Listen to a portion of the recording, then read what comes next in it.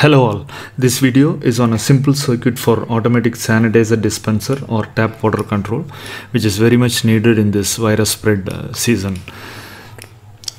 The circuit is built on IR module, which gives a low output when object is detected. This IR module works on 5 volt, so we use a 7805 regulator, and when object is detected, it gives a low output.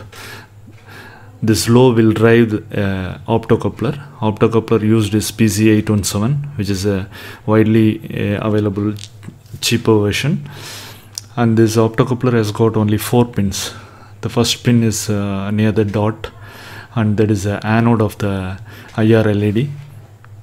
And when the IR LED conducts, the photo transistor inside the optocoupler drives a transistor.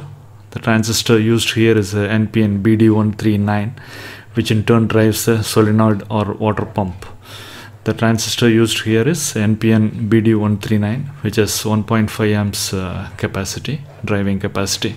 A power supply, separate power source is required for this circuit, 12 volt. The circuit can be easily soldered onto a PCB, small PCB, as the number of components is much lesser. And a snubber diode is required across the solenoid coil. The object is detected, that is when hand is brought near the IR module. Actually this IR module is sunlight sensitive, so always cover it with a black tape.